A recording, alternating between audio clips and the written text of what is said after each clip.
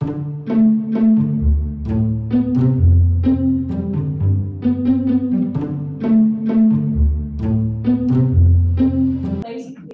I'll be talking about selective integration on Adelic spaces. It will be selective only in dimension 2, about which I will talk at the very end of the talk. At the beginning, I will be trying to introduce gently the one-dimensional theory, which is like pretty classical, but the presentation will be kind of more my collaborators' new approach. So the plan is basically to first explain you what are curves and global fields. So the idea is that I will talk not only about curves, the sort of curves you know, like over C, but also arithmetic curves. I will explain what that is. If someone was listening to my talk last year, then I was already talking about it. And then I will actually explain what are the mistakes and cases. And then I will talk about the analysis on Adelic spaces, which is originally due to paint. I will present some kind of new way of looking at certain geometric properties or presenting certain geometric properties using Fourier analysis in a kind of new way. And yeah, then I will move exactly to Euler characteristics in Riemann that represent the properties I mentioned, that I will present in a new way. And the completely new thing will be like generalization of this approach to the two-dimensional case. So okay, so I will try to be gentle. Can I ask what time I actually started?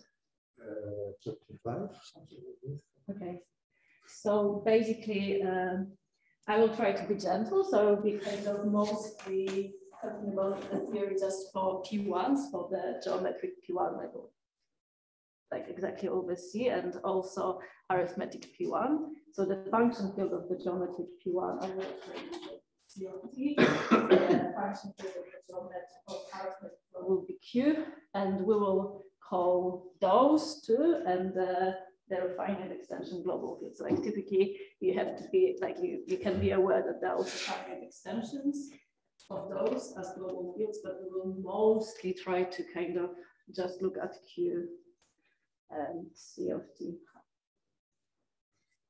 Okay. So basically, just to justify why arithmetic P1 can be called arithmetic P1, I will just recall what we call a norm in the field. It's just the following function satisfying such three conditions. So we have that it's 0, multiplicative, and it satisfies triangle equality. So I think everyone has seen that. And we also can divide norms into Archimedean and non-Archimedean.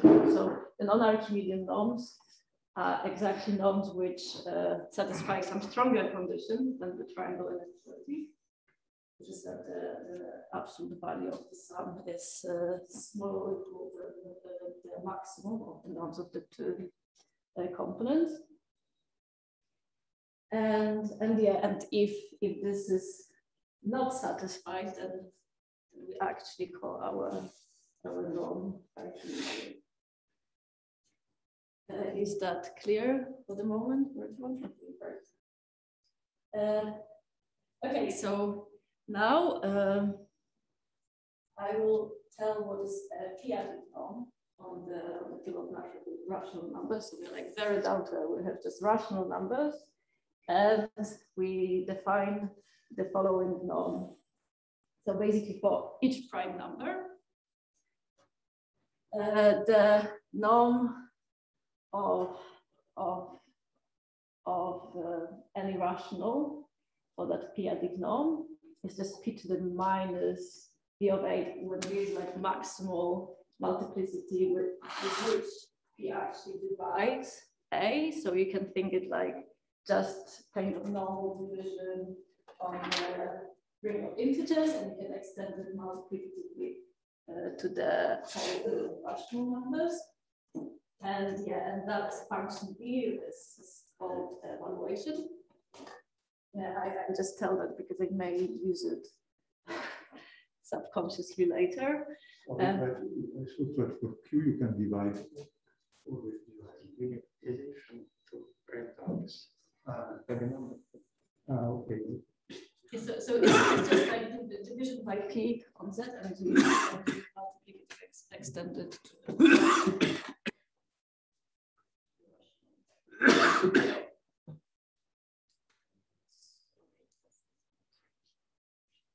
And we also have the norm, basically the most standard norm we have ever known on rational numbers or real numbers. We actually going to denote it as A infinity.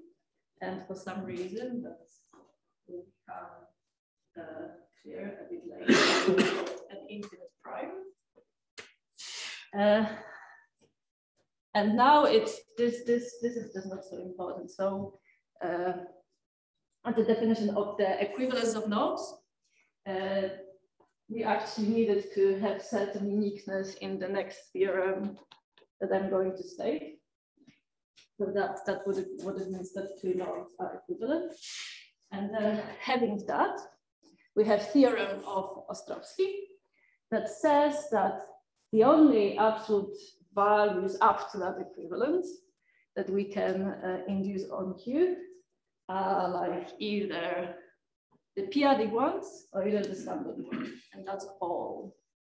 Okay.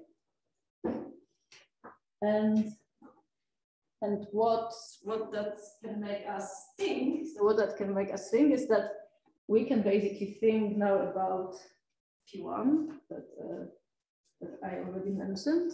And in this case, we actually know that the absolute value we can induce on the function field of that geometric object are in one-to-one correspondence with the absolute values there. It can be an easy exercise. So basically, we know that the points of C summed with the infinity, they correspond to irreducible polynomials of the ring C of X. And there will be also one more, which will be corresponding like X. And we can check, it's like undergraduate exercise level of difficulty that actually when you think about all the possible absolute values we can induce of, like on C of T, they will be exactly corresponding to those polynomials. Okay. And that exactly gives us the clue why Z, I mean spectrum of Z, so the set of all prime ideals of Z together with at some point at infinity can be thought of as arithmetic P1 is exactly because we can consider the elements of a, like you can consider all the possible absolute values that you can induce up to the equivalence as the points of P1. We have natural identification. By analogy of this, we basically have that both for P1 and we have that like both for the prime.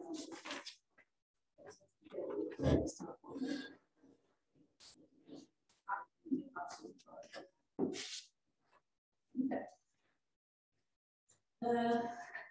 So yeah, that's exactly what I've just said.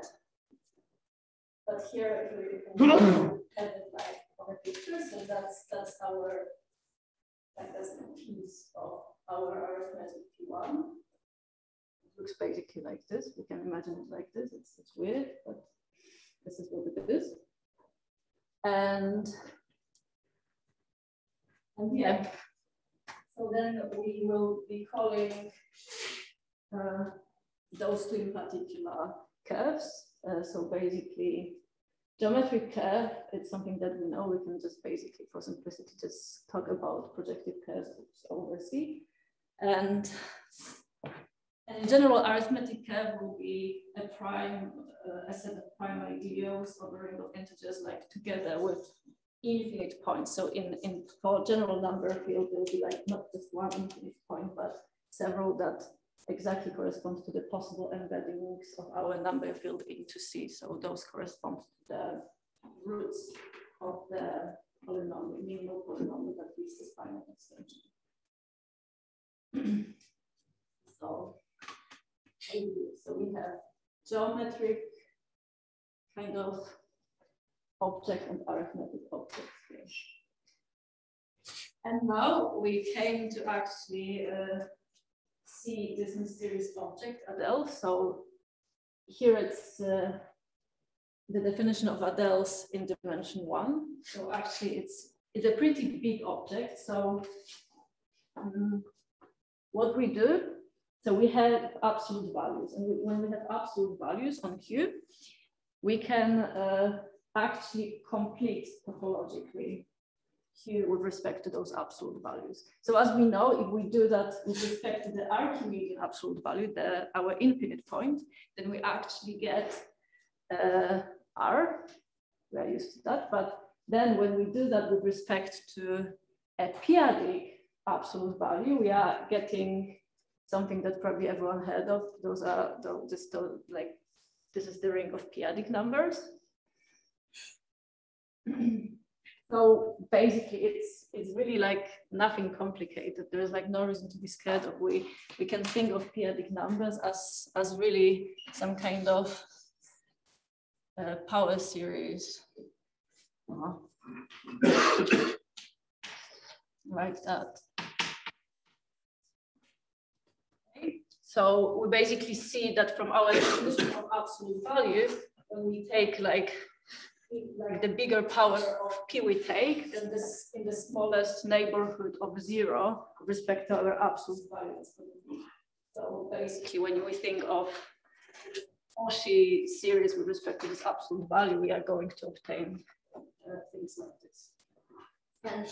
And also, in each of those p-adic numbers, there is this p-adic rings of integers, and p-adic rings of integers is just those that have no negative terms here. So those are so-called, like I learned yesterday, like Taylor expansions, so no false. Okay. That's integral. Okay. So basically here, our condition is that if we take an adelic element, so it will be some kind of, I actually like to index our primes together with the infinite prime, like by V. And so basically our condition is that AV belongs to our condition at the place, but for all but finite many places, they have to be integral. So almost all of those are integral. So we can even think that we can basically, to each such element, we can like adjust like a divisor. Like we can like check the valuation of each of such elements. And we have only finite places where our divisor will be, but it's not that important. So now we're going to move to the Fourier analysis. So it's a bit more abstract setting, not the most abstract setting. It's just Fourier analysis on locally compact abelian groups. So if G is a locally compact group, then the G hat, it's gonna be its group of characters. So by this, I mean continuous homomorphism. And then we know that every locally compact group has a unit up to a positive constant, H measure. That's already good. That means that we can integrate. And then we say that a group is self-dual if it's isomorphic to the group of its characters. Okay. And then there's this magic that actually all the like for for any one global field, its local field, like any of its local fields, is actually self-dual. And one can see that if we found like one non-trivial character, then the isomorphism, the identification between K and, between the field and characters, characters just take shifts by each element of our field of this part. The multiplicative group you are considering, or the additive group? That's additive group. So basically, that may already look very much like kind of most classical Fourier analysis to everyone. So basically, here I'm a bit cheating, but in the case of real numbers, our Fourier transform will look like this. Like normally, somewhere here when we actually put an entry, you have to, when we are like in the finite extension, so in case of number field, we have to put some trace map there, or if we take like C instead of R, we also have to put some trace there. Like maybe there is even a card. You know? In general, we have Fourier transform for each local field, which is of this form. So even for non-Archimedean field, like we can find a function which gives us a formula like this. And then each of them will satisfy the inversion formula, which basically means that from our set of R measures, we can take one which gives us this formula. And then in general, we can take product of all all theories and product of all those local Fourier transform that gives us actually global Fourier transform. And then we can see that like K actually sits in our Adels discretely. I would say that it's definitely a subset. Because it sits naturally in each of its completion, and its dual is actually like a quotient of Adels by itself. And basically, that Fourier analysis was like, as I mentioned, used by John Tate, who actually found a new proof of Hecke's analytic continuation of functional equations for zeta functions. But that's actually not what we are going to talk about. So we actually want to show how to get Riemann-Roch theorem. So Tate actually got Riemann-Roch theorem directly from Poisson's summation formula for his theory. We can basically rewrite it a bit differently. So how we write it, we basically, for each place, we take the following function, which is kind of almost the eigenfunction of our Fourier transform.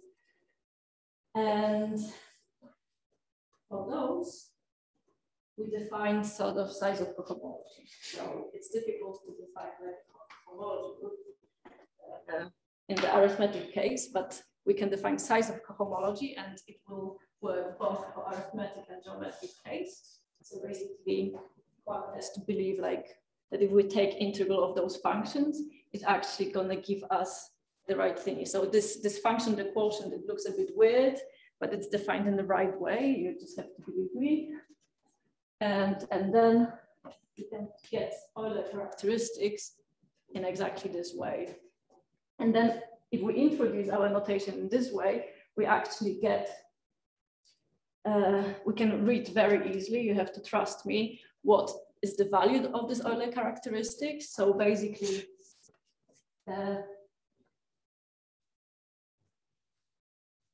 for each element, I think I basically didn't say it, it must have been on the previous slide.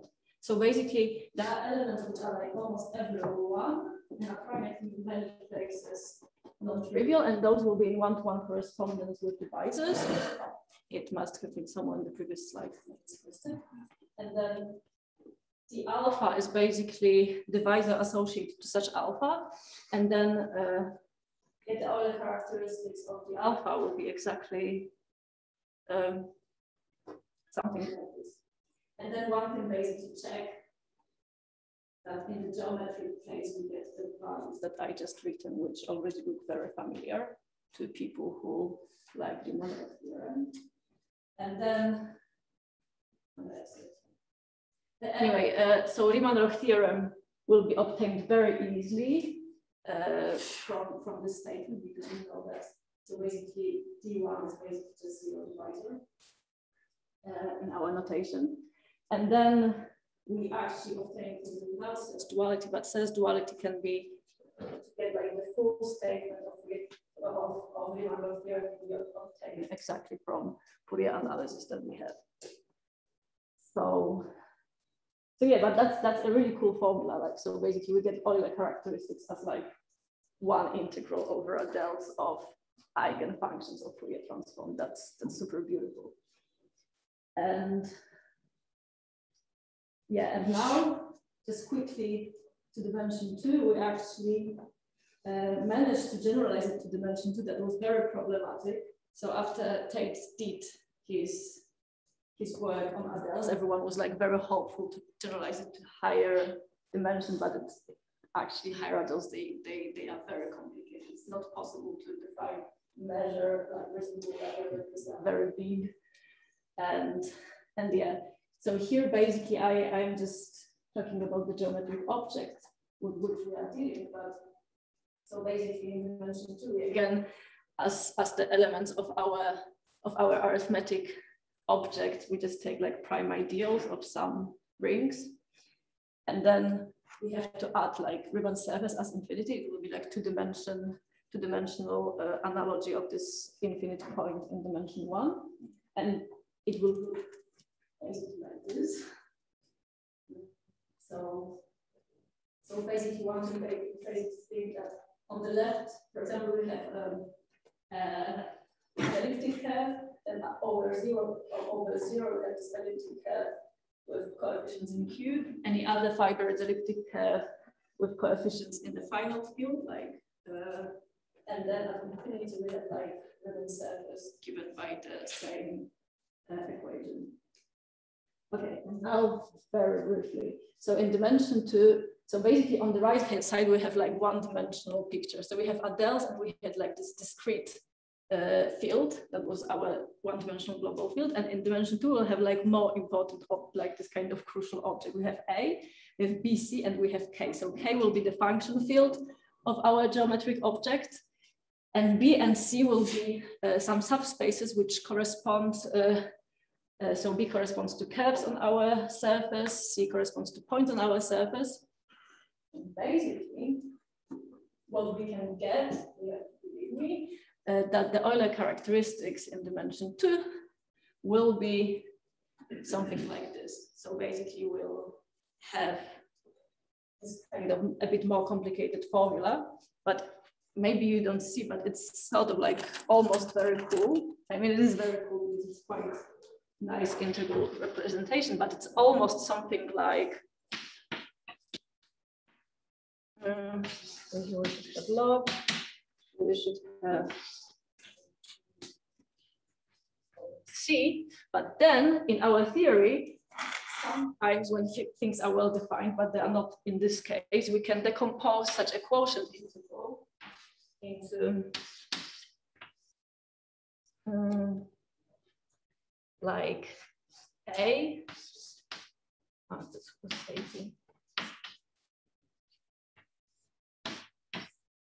This is right. Something like that. Here, of course, we have like, and this is like some kind of like alternating sum, which is like very much Euler characteristic like, but the object we are taking here are like completely different. So it's actually weird that we have something like this, but also very beautiful. I mean, it's something that we certainly didn't expect. So yeah, in the arithmetic case, the only problem is that we get certain at this point at infinity, we get kind of this Gaussian function that is supposed to give us something like metric, the metric that comes from like metrized sheaves in oracle of geometry, and we still kind of don't know how it compares to oracle of geometry or so that's still to be answered. Thank you very much.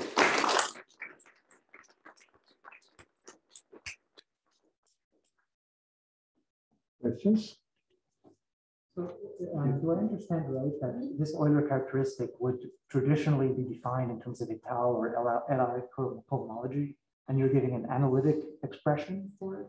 I'm actually, this is the formula for the kind of Zariski cohomology Euler characteristics. So basically, it's well known that the cohomology of Adels, like just the scheme part, gives Zariski cohomology. And what we do here, certainly, like if you just do it for the geometric surfaces, so what you get is just like the same thing as the alternating sum of dimensions of cohomologies. You can get it this way. And those functions will be certain characteristic functions, so associated to like kind of local fields. So they really will count like they will be shifted by the devices, they will be really counting the right thing. So it's very easy to see it in dimension 1 if someone has time. I think those explicit calculations, what we will get as those norms. Be like some cute. What I'm asking is much more elementary. I'm just asking, this Euler characteristic has a previous definition in terms of a cohomology theory, which is well established. Yes, it's. And you're giving a new expression for it. Exactly. Which is analogous in the smooth case to like the Singer index theorem, or?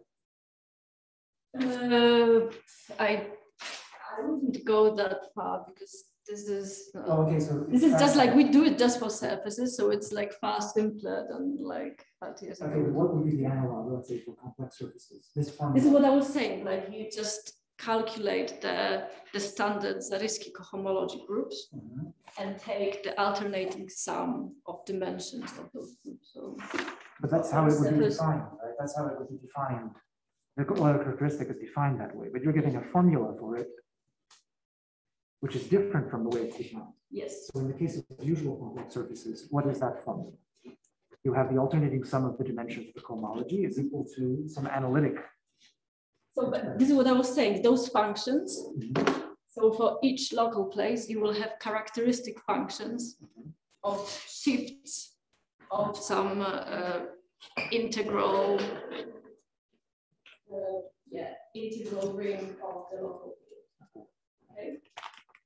Shifted exactly by the divisor at that point. Okay, all right, thank you. Any more questions? Let's thank the speaker again.